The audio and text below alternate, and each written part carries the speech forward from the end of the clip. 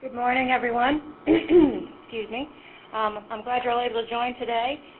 First, let me just discuss a little bit about the format of the webinar.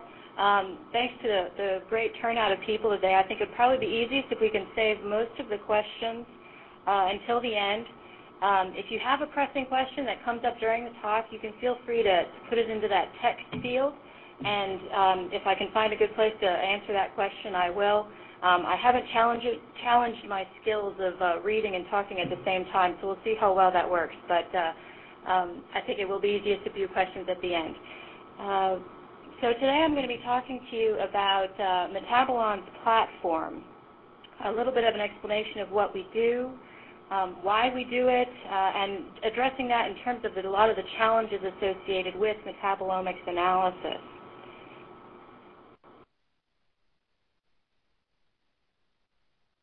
So the Metabolon platform is a non-targeted platform, meaning the platform is designed to be able to detect and monitor as many small molecules as possible by introducing as little bias into the analytical method as possible.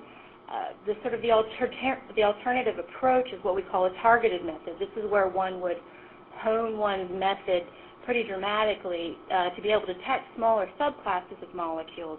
Now, the reason why we've decided to try to use a non-targeted approach is because since the end goal is to be able to detect the biologic response to some sort of perturbation, whether it be a drug treatment or a cancer cell versus a healthy cell, we want to be able to make sure that we have the opportunity to detect any biological response. And if we limit ourselves to a small subclass of molecules, we might miss it. So from our end of things, it's really important that we develop an analytical method that can detect as many of these biological compounds as possible. Now, the current slide is your traditional biochemical pathways chart, and the blue dots on here are some of the compounds that we detect on the platform currently. And really the take-home message is here is that we've tried to cover as much of this pathway chart as possible and putting in as many molecules as possible into individual pathways to get that coverage. Excuse me, let me get a drink of water real quick. Now, the unfortunate problem with associated with metabolomics is that the chemical diversity of the small molecules in this pathway or in this chart are pretty extreme. So unfortunately, technology today doesn't allow us to have one analytical method that will be able to detect the breadth of chemicals in this pathway. And for that reason, most of the field has adopted a means of diversifying one's methods to be able to expand the number of compounds that you can detect. And this is very much what we've done with our platform. So to give you an idea, every sample that comes in, we run using 3 different analytical methods. We use 2 LC-MS methods and 1 GC-MS method. Now, the reason why we do this is, again, we need to be able to diversify our methods so that we can detect more compounds. It's really as simple as that. The GC and the LC-MS are very complementary techniques. The GC can, for example, do a great job with sugars. It can separate individually all the various hexoses, whereas the LC struggles with these because they all collude in the same area.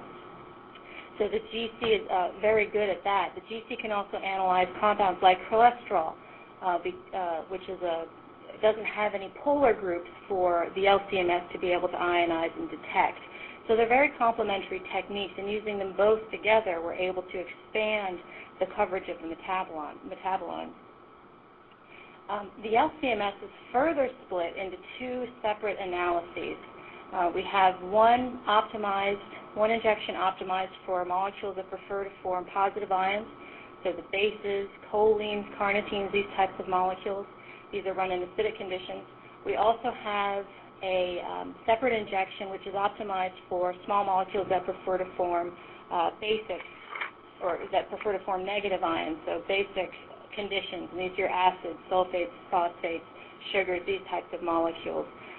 So we used to have the process where we would run a single injection, but then switch the polarity of the mass spectrometer. This is another very standard approach. And what we've found since dividing it into two separate injections is that we can actually get better coverage by two separate injections than by having one and switching the polarity.